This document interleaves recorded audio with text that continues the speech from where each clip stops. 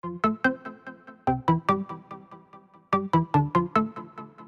everyone, Tridib here from TGT and welcome to another video. Today Apple released iOS 15 to the public. So if you have any of these devices, iOS 15 is now available for you. Along with iOS 15, Apple also released iPadOS 15, Apple tvOS 15, watchOS 8, HomePodOS 15 as well. But let's focus on iOS. This update came in around 5.26 GB on this iPhone 12 mini. I was on iOS 14.8 previously. Apart from this, I have also updated my other devices to the latest OS. I'll discuss about those as well. Before the update, the available storage space in this device was 18.62 GB. Do check for your storage before you update, because I have seen numerous comments where the update failed just because of the storage issue. Also, before you update, you should back up your iPhone via iCloud backup or via computer. Let's have a look at the new build number. As you can see here, the new build number is 19A346. After the update, the available storage is now 17.76 GB, and as you can see, there is a modem firmware update as well, so expect better network connectivity. Now let's talk about the major new features in iOS 15. But remember, if you have an iPhone 6s or iPhone 7 or 8, you may not get all the features. First, FaceTime. Spatial audio is now available on group FaceTime calls, which makes people's voices sound like they are coming from the direction in which they are positioned on the screen. This is available for iPhone XS, iPhone XS Max, and iPhone XR or later. Voice isolation blocks background noises, and wide spectrum brings all background noises into your call. Portrait mode blurs your background and puts the focus on you. Grid view displays up to 6 people at a time in a group face call and highlights the current speaker. FaceTime links allow you to invite friends into a FaceTime call. Even friends on Android and Windows devices can join now. A lot has changed in Messages app. Shared with You shows content in conversations in a new section in Photos, Safari, Apple News, Apple Music, Apple Podcasts, or the Apple TV app. Pinned content elevates the shared content you choose and makes it more prominent. Multiple photos sent in Messages are displayed as a collage or a swipeable stack. In India, you get notifications option for unknown senders, transactions, and promotions. Also, you get over 40 Memoji outfit choices. Now let's talk about the Focus feature.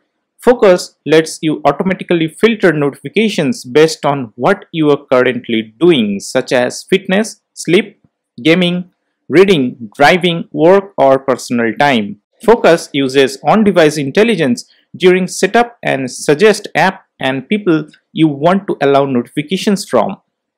Notifications has been redesigned as well. A new look displays contact photos for people and larger icons for apps. Notification Summary delivers a helpful collection of your notifications daily based on a schedule you set. Notifications can be muted from any app or messaging thread for the next hour or for the entire day. Maps has a lot new to offer.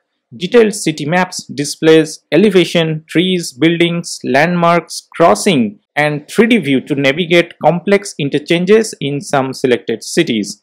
New driving feature includes a new map that highlights details like traffic and incidents, and a route planner that lets you view your upcoming journey by choosing a future departure or arrival time. Not available in India yet. Updated public transport experience provide one-tap access to departures near you. Interactive 3D globe shows enhanced details for mountain ranges, deserts, forests, oceans, and more. The Safari browser has changed completely. Address bar is at the bottom now and help you move between tabs by swiping left to right. If you do not like this, you can change it back to the top from settings. Tab groups help you save and organize your tabs and easily access them between devices. Tab Grid View displays all your open tabs at once. Start page can be customized with a background image and new settings like privacy report, Siri suggestions, and shared with you. Web extensions on iOS help you personalize your browsing and can be downloaded through the App Store. Voice search lets you search web using the voice. In the Apple Wallet app, home keys let you tap to unlock a supported home or flat door lock. This is available for iPhone XS, XS Max, and iPhone XR or later. Hotel keys and office keys allow you to tap to unlock your room at participating hotels and offices. Remote keyless entry functions on your car keys allow you to unlock your car and more.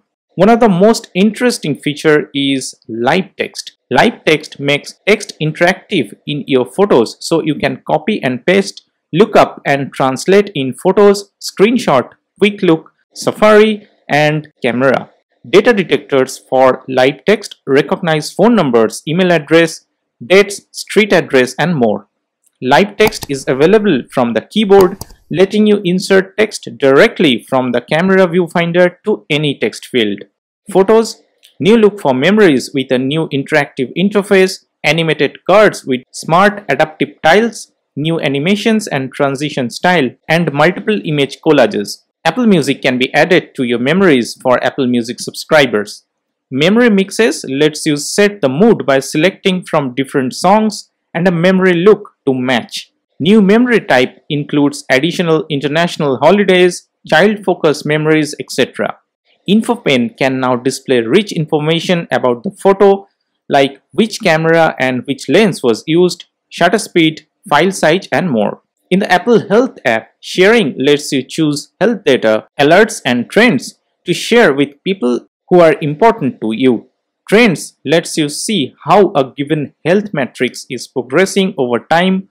Walking steadiness is a new metric that can access your risk of falling and notify you if your walking steadiness is low.